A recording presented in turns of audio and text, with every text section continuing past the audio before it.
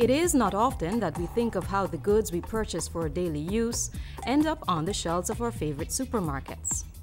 The entity most responsible for the legal processes of clearing goods and cargo that enter and leave Belize is the Customs and Excise Department. It is the responsibility of the Customs Department to receive and process clearance documents and inspect and release the goods, ensuring that all applicable taxes and duties are paid. The taxes and duties play a big role in determining government's ability to provide the services necessary to the entire country. The data collected by the Customs and Excise Department is used in the vital economic planning for Belize's development.